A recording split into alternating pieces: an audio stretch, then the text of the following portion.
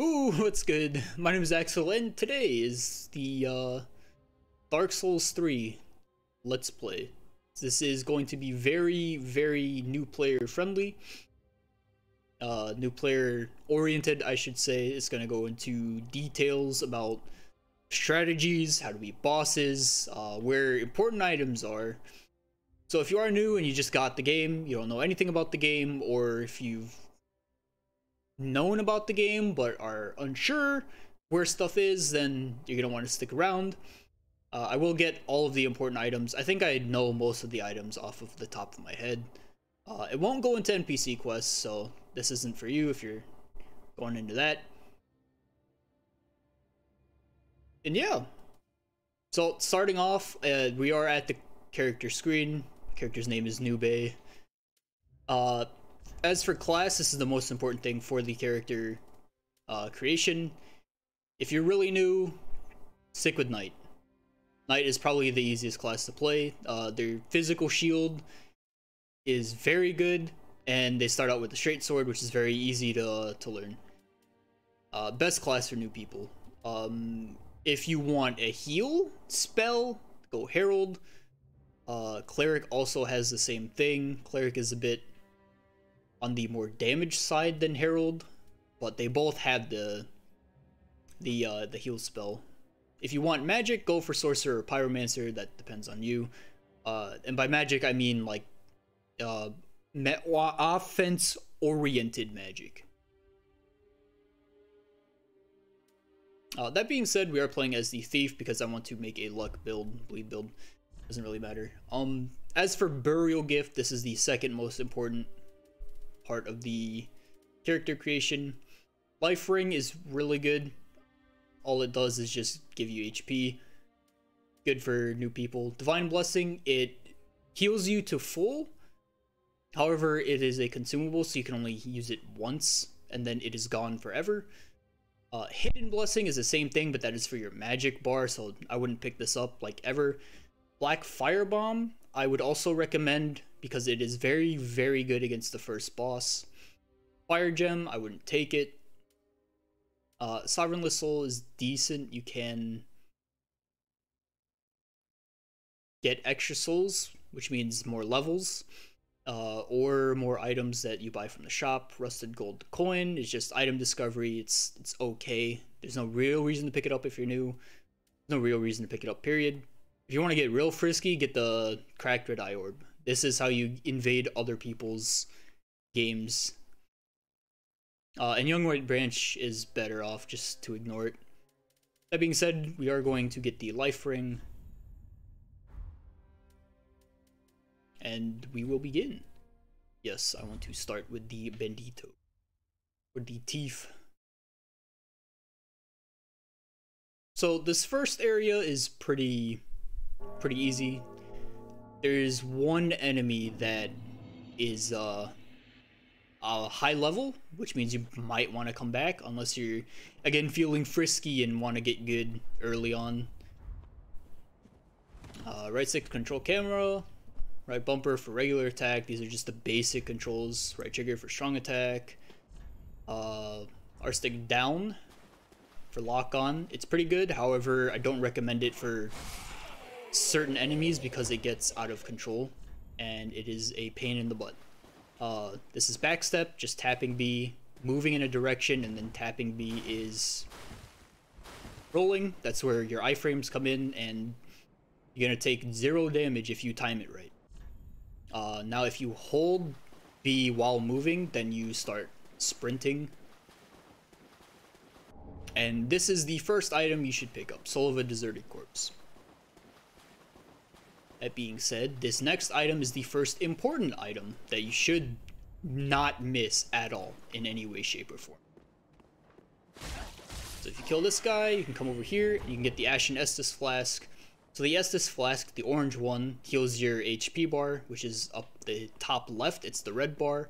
The blue Estus Flask is your mana bar, which is the FP bar, the blue one in the top left. Pretty decent. Behind an enemy critical hit, this is considered a backstab. As you can see, it does quite a bit more damage than a normal light attack.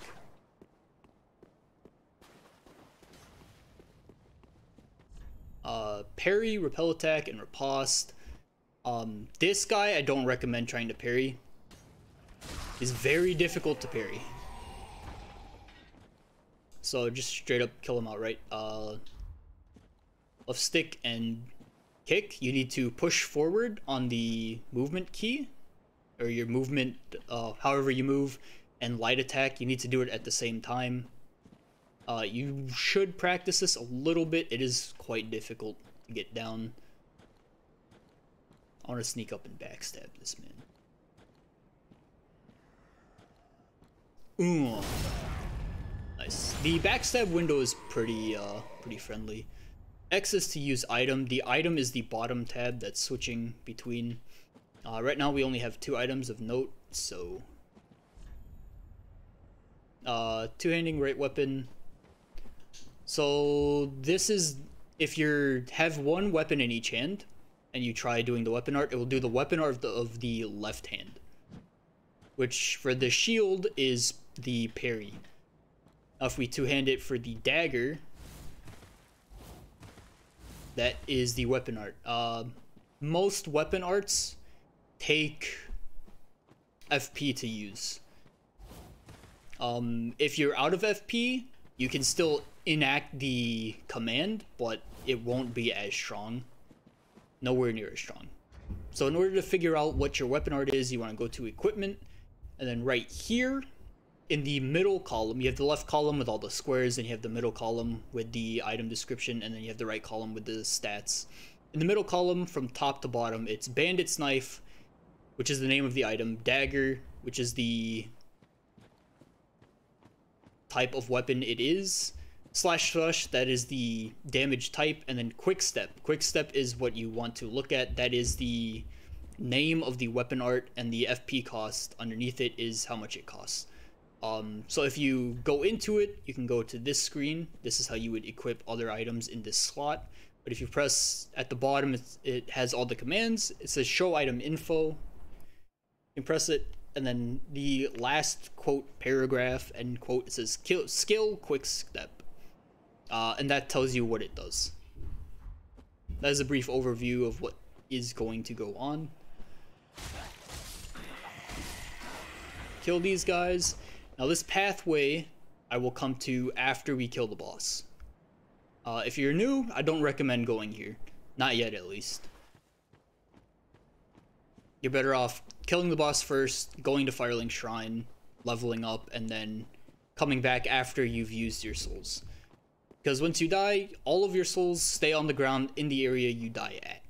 And that's not fun. You can lose those souls if you die twice in a row without picking it up. So this is a bonfire. It restores your Estus, it restores your HP and FP once you sit at it. But it also respawns the enemies. All of the enemies in the area. So if we come down here, as you can see, the archer man is back alive yet again. So that being said, we're gonna run up this way.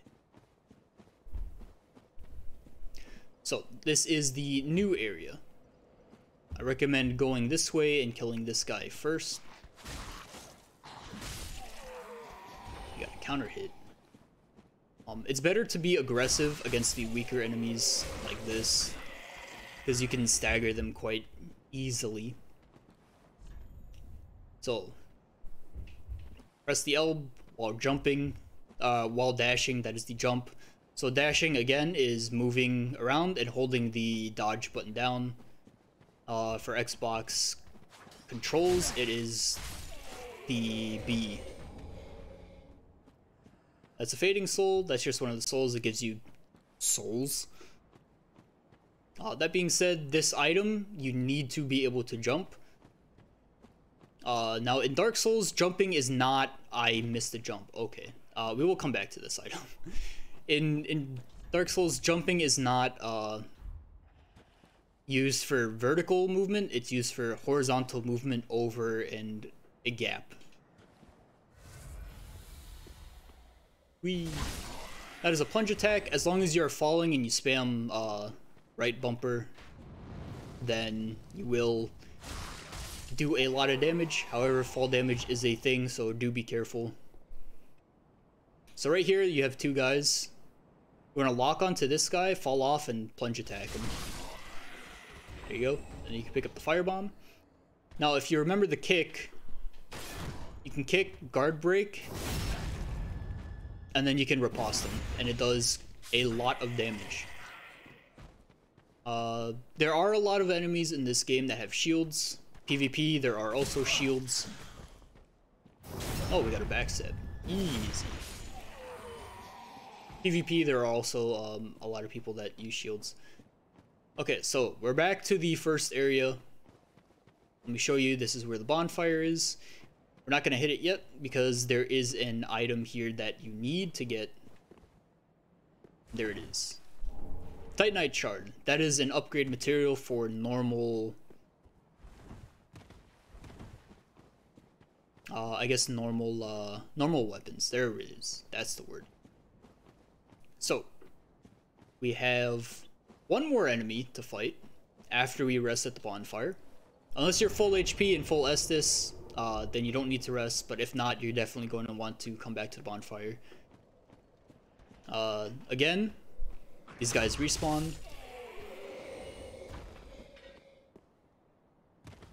You also want to take this pathway every time you wanted to run to this boss. Make sure you kill this guy. Make sure you kill this archer as well.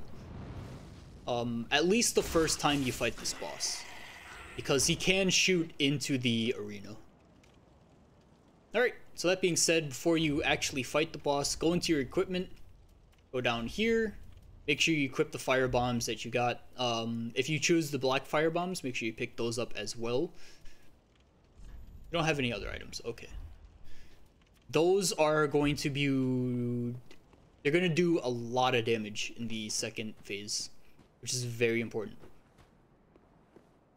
So this boss, I do recommend not killing him the first time, or not killing him fast until you get a feel for how the parry works. This is probably the easiest enemy to parry, especially if you're not worried about your souls.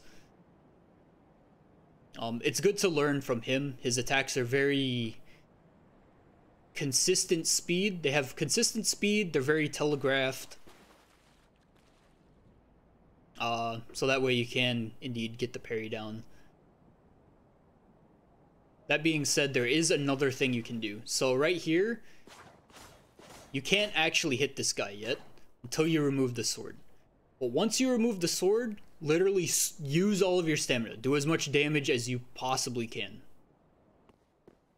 Because he will take the damage even though his health bar doesn't show up right away. That I will show you. And also make sure you're two-handing, because two-handing your weapon will do slightly more damage. There we go. So as you can see, he is missing some HP. There we go. Parry, riposte. That was a sloppy parry because we did take damage. That was a better parry. Alright. This stage you can hit him a little bit, but he is going to transform and do that big sweeping attack, so do be careful of that. Oh, ouch. I'm dead. That is quite unfortunate. I tried to heal. That being said, it's whatever. So we had like 408 souls when we died. Now when we respawn, we do have 0 souls.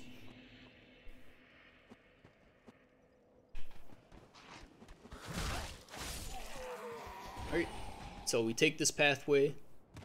This is the easiest route to the boss. Make sure you plunge this guy. And this guy you don't need to kill. You can just go straight into the fog wall. And since we died, he does indeed respawn, and you don't get that cheeky first interaction. Make sure you run straight over to your souls. It looks like the green wispy thing.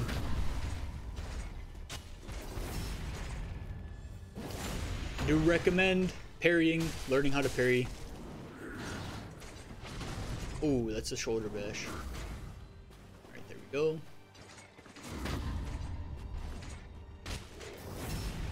You want to press the parry button earlier than the attack's gonna hit you, otherwise it will be late. I'm not 100% sure if you can parry this guy in this phase. Oh, okay. Yeah, make sure you're good at dodging. You missed the firebomb. Ouch. Whoa. 7 damage. I don't recommend trying to parry this guy in this phase. He is quite a beefy man. He's gonna jump. There we go. I get hit. Yep. Okay, we're good. And we have no more heals. Ouch. Ugh, this will go a lot easier with the black fire bombs. Oh, are we gonna die again? I can't see what's happening. Yep, we died again.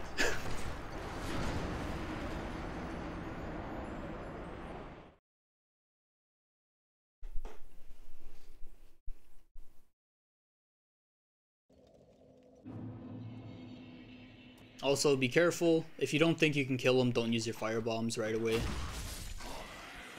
Because they are a consumable, and they do disappear once you use them. Now, you can get more eventually, but they will cost money, or you're gonna have to find them out in the world.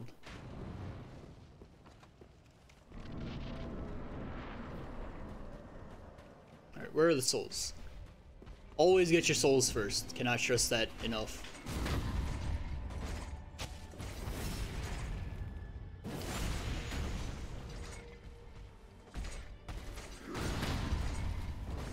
Also, it does not matter where they hit you from if you're trying to parry, as long as you parry at the correct time.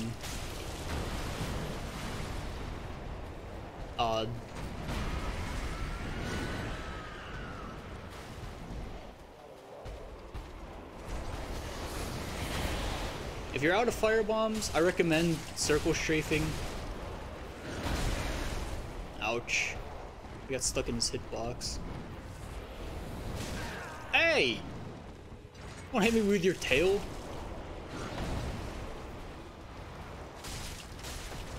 Being locked onto him is very difficult when he's in this phase. Should heal.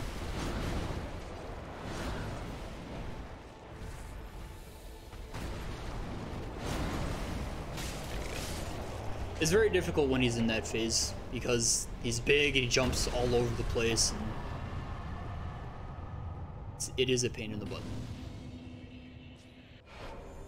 Alright, that is the boss. One of, I don't really know how many.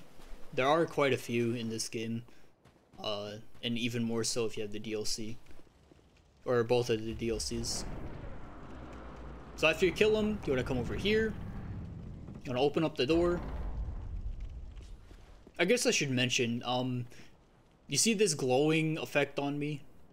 Looks like fire. That means that you are embered. It is good to be embered because you do get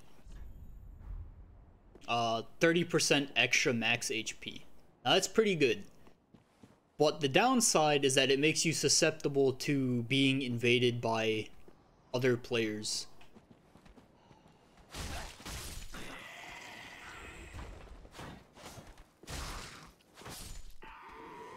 So if you don't want to get invaded, either go into offline mode or start in offline mode, which is you go to options and you go towards the right side.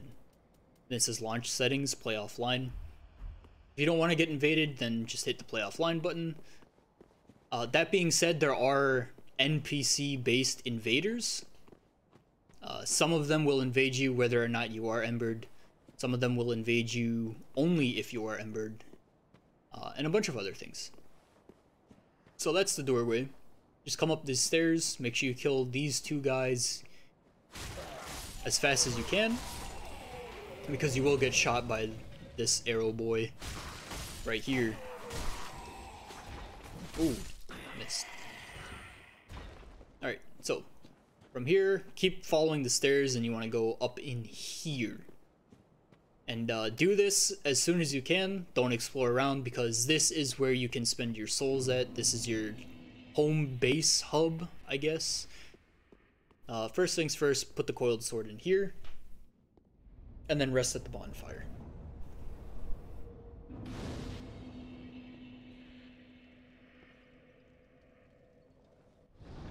And there you go. So in order to spend your souls, you need to talk to this lady. You don't need to talk to her. Just hit the level up button and then level up what you want. I will go over this in the like 1.5 episode, if I'm gonna call it that. I probably will. I'll go over the menus. I'll finish this small area up. I'll tell you what the stats are, how they work, that kind of stuff. Stuff that isn't like the next area and going through it. This is for learning the menus, because it can be quite imposing at first glance. Being said, I want strength, dexterity. Yes. Farewell, Ashen. Okay, so in the next episode we will explore this area out. There's another pathway back in the last area that I talked about, being super high level. We'll clear this area out, and then I'll explain all the NPCs, and then I'll explain how all the menus and pseudo controls work. So yeah, my name has been Axotol. This has been episode 1 of a new player friendly guide. And I will see you in the next one. You tune in next time. Now go to sleep.